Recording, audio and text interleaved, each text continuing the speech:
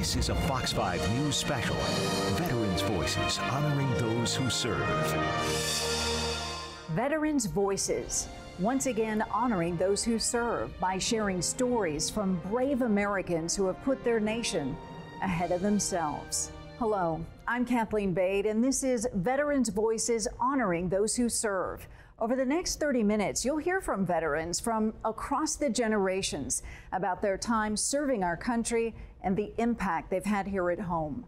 Starting with a one-of-a-kind tribute in San Diego. The giant white cross standing atop the Mount Soledad National Veterans Memorial has served as a beacon of freedom for nearly 70 years. Now, tens of thousands of people visit every year to see the walls that surround it, each one telling stories of service and sacrifice, an open book of legacies that's growing to this day. Perched on one of San Diego's most scenic vantage points lies the Mount Soledad National Veterans Memorial, a memorial unlike any other. These walls with pictures of husbands and wives or brothers or service members, there is no other memorial in the country that does this. More than 5,000 black granite plaques line the walls, each one sharing a unique story of courage and sacrifice. Every rank from every service, from the Revolutionary War to the present day. And there is no special wall set aside for rank or service or any point in time in history. Service is the centerpiece of the memorial. Anyone, no matter where they're from, who was honorably discharged can have a plaque here. And it's that all-embracing mosaic of service that's now growing even larger. The memorial is building more walls to honor and preserve the legacies of thousands more service members. 5 new walls, which will provide us 2,000 more plaque spaces. A part of that expansion is building on their existing website, soledadmemorial.org, and creating an app where people can find the face they're looking for and the story behind their sacrifice from anywhere in the world.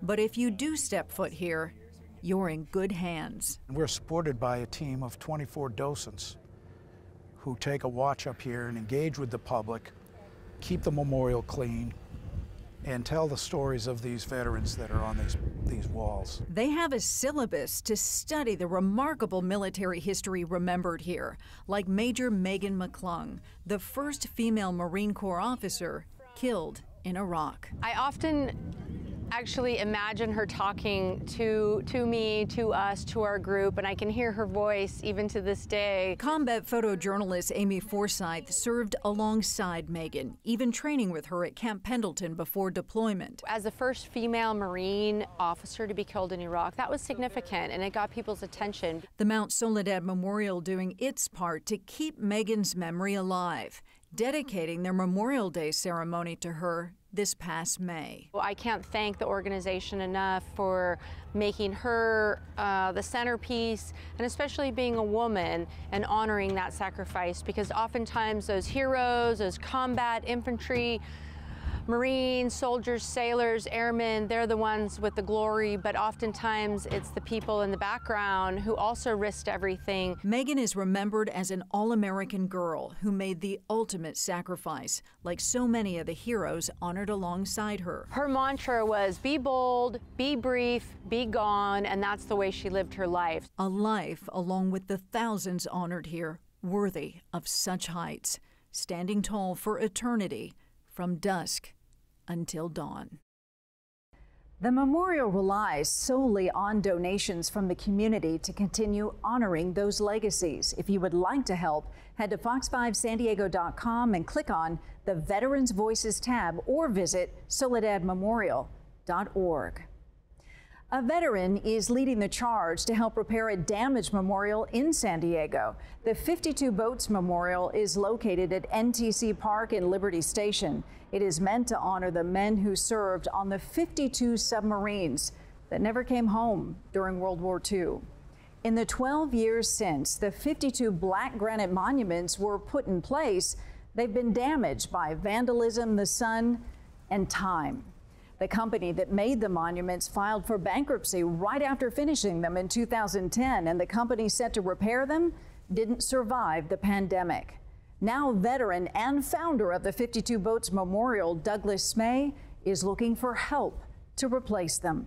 There are no burial sites for these men. They're still in their submarine on the bottom of the ocean. These monuments memorialize their service to the country.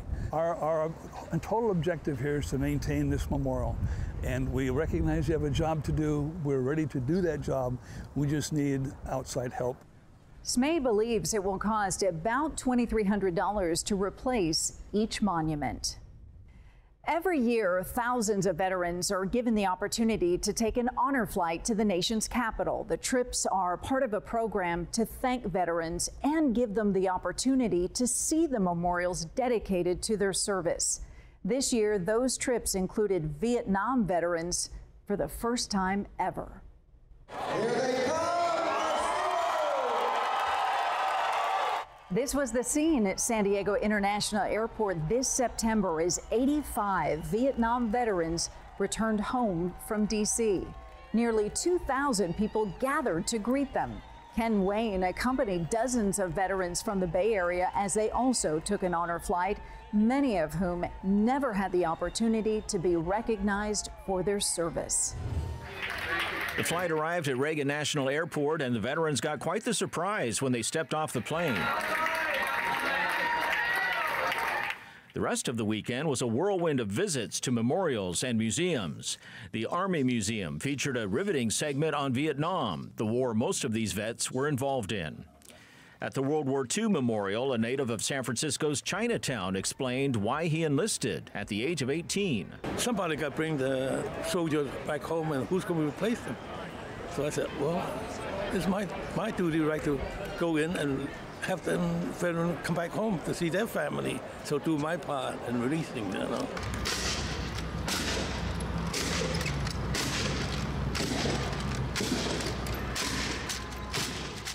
During a lunch stop at the Navy Memorial, the vets were given yet another surprise, a performance by the Marine Corps Silent Drill Team, known as the Marching 24.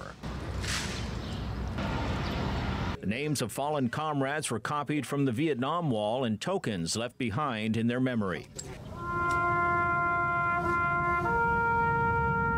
4 Bay Area veterans had the honor of presenting a wreath at the tomb of the unknown soldier at Arlington Cemetery.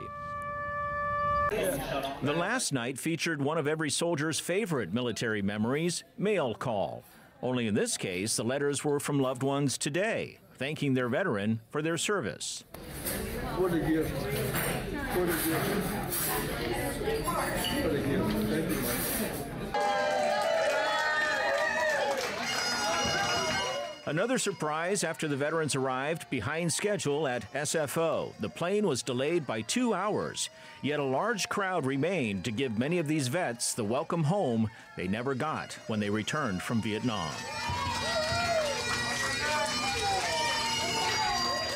In San Francisco, Ken Wayne reporting.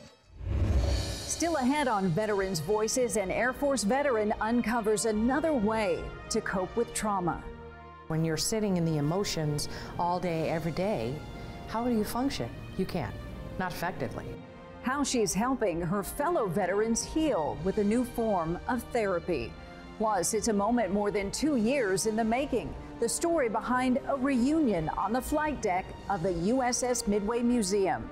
And changing the lives of veterans one home at a time. You'll hear from a Marine Corps veteran who has a new place to live thanks to actor Gary Sinise and his foundation.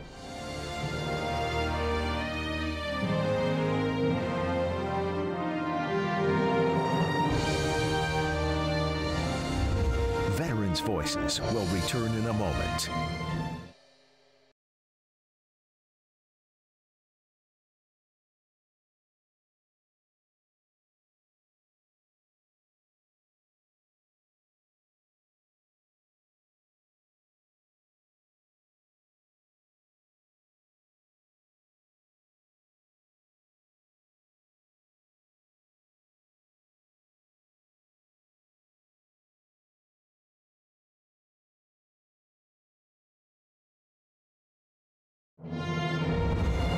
now return to Veterans Voices, honoring those who serve.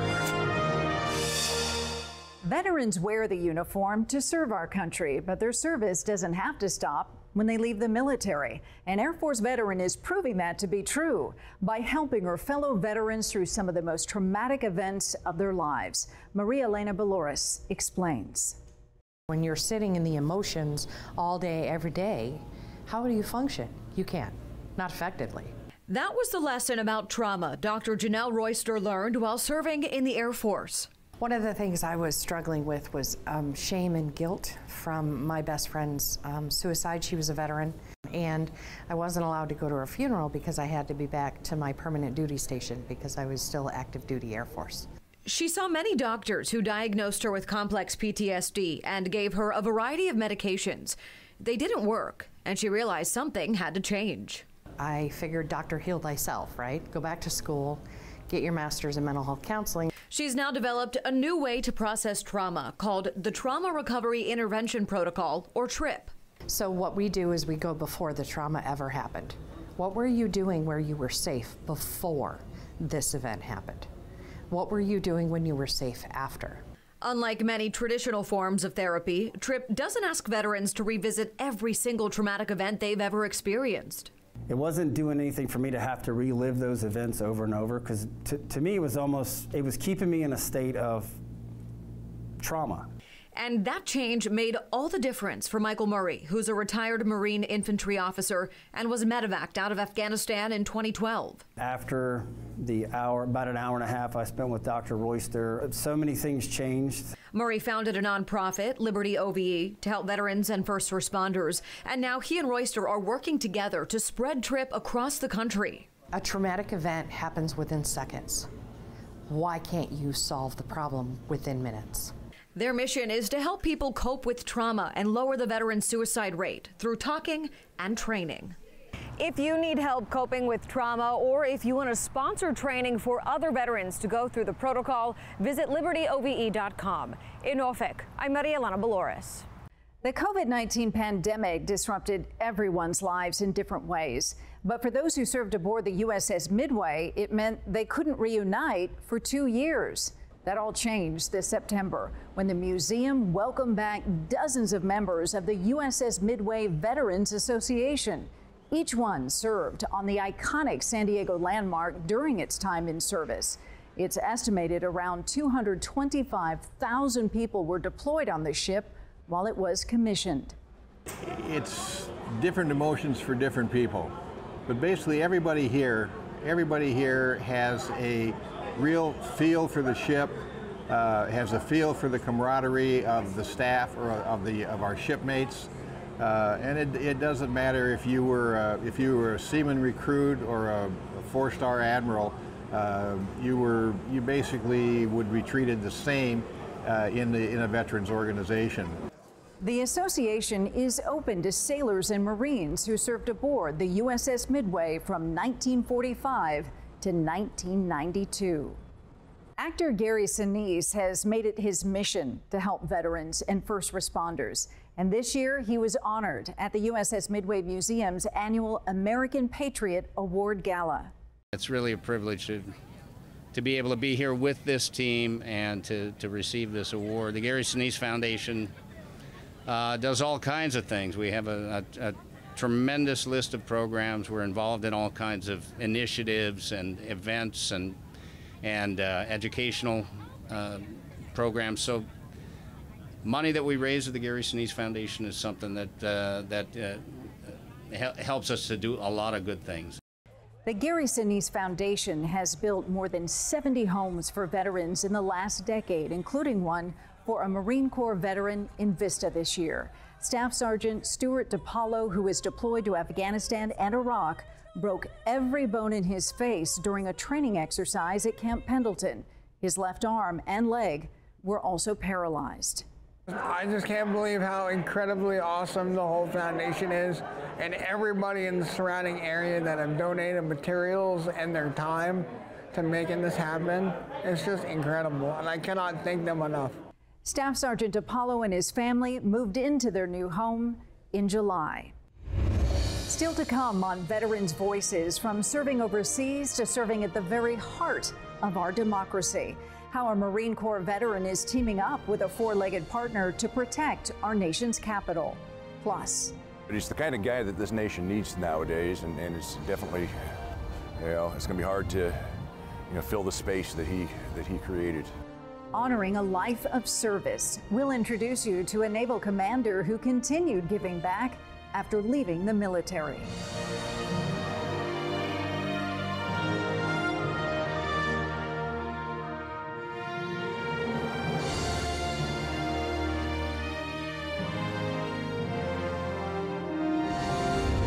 Veterans Voices will return in a moment.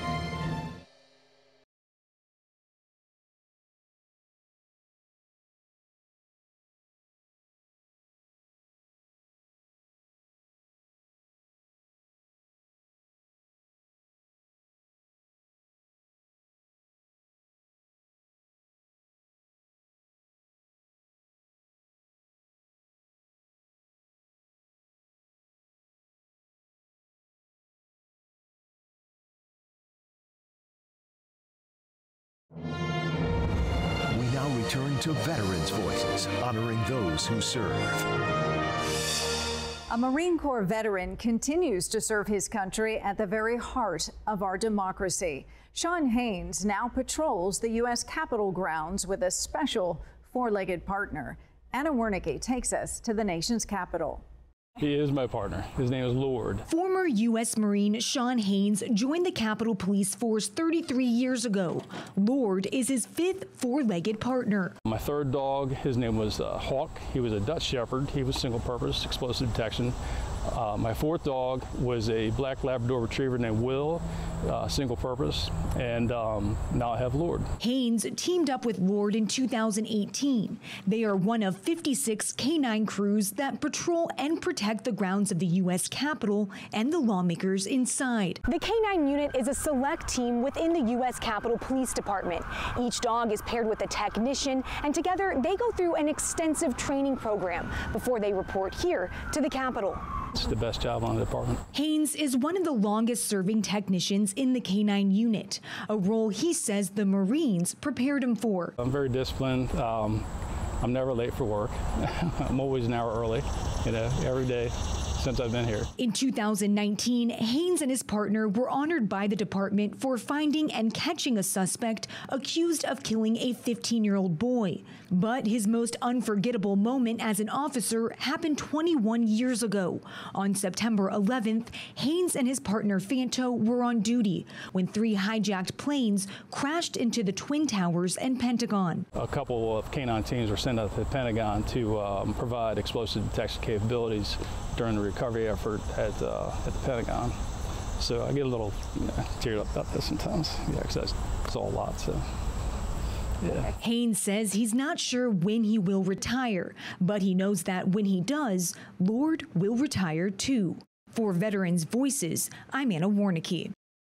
Now we'd like to take a moment to honor a naval commander who passed away this summer. Commander Norbert Lee Bosch served as a pilot in the Navy for 3 decades, serving in the Korean and Vietnam Wars. After his military retirement, Commander Bosch spent the rest of his life in San Diego and served as a senior volunteer with the police. He also spent 8 years on the San Diego Citizens Law Enforcement Review Board. Bosch was laid to rest at the Miramar National Cemetery in September. He was 95 years old. We'd also like to recognize our own Liberty Zavala, who was formally commissioned into the U.S. Navy Reserve in August. The ceremony was held aboard the USS Midway Museum with her family and friends supporting her and cheering her on. And we could not be more proud. Liberty will serve in the Navy Reserve as a public affairs officer, working to tell the Navy's story. Still ahead, packing with a purpose. How volunteers are working year-round to brighten the holiday season for our troops.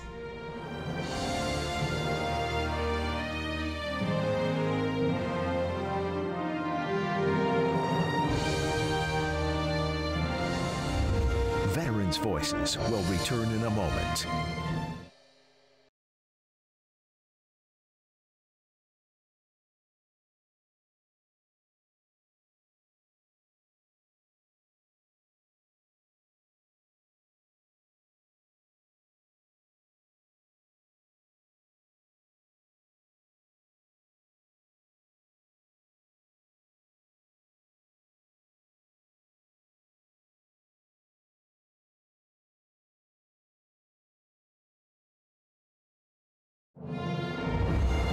now return to Veterans Voices, honoring those who serve.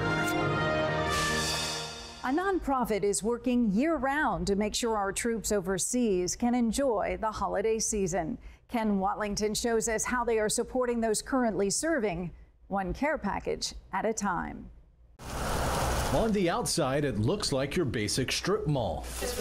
But there's plenty of hustle and bustle inside one of the units. This is where the magic happens for Ayden, North Carolina-based NC Packs for Patriots. We call this the southern branch of the North Pole. That's because they're packing with a purpose. We are preparing Christmas for troops who are away from their families and friends and homes for Christmas. So we try to send a little touch and taste of the holidays to our troops who are serving away. Barbara Whitehead started NC Packs for Patriots back in 2004. People don't realize you're standing within a 2-hour drive of the largest bases for all 5 branches of the military. The nonprofit first collects donations from businesses, churches, and individuals from across eastern North Carolina. Then volunteers pack those donations to send to service members around the world. From the times that I've been overseas myself, to have these care packages come in, it makes it a little bit easier to be away from family, especially during the holidays. And what makes NC Packs for Patriots even more remarkable is that everything you see in this facility is donated, and that includes what goes into the care packages, like the toiletries or maybe some snacks for the troops. But the most important donation is monetary. They need money to pay for the postage to send out these care packages. Our Christmas packages alone probably will be about $8,000, and that's just a 1-month, 4-week period. And people are donating their time too. Volunteers like Judy Dobler. Even a small group of 2 people make a difference. We've been coming to NC Packs to help for about the last 8 years. Besides supporting the troops, there's another reason Judy says she keeps coming back, and that's Barbara. She's just one of a kind. We said she should write a book with what she's been doing because it's so meaningful to so many people. Still making a difference nearly 2 decades later. Just thank you so much. The mission continues, so it's not just about Christmas in here, because we have troops who are deploying, and they're always in my heart. For Veterans Voices, I'm Ken Watlington in Ayden, North Carolina.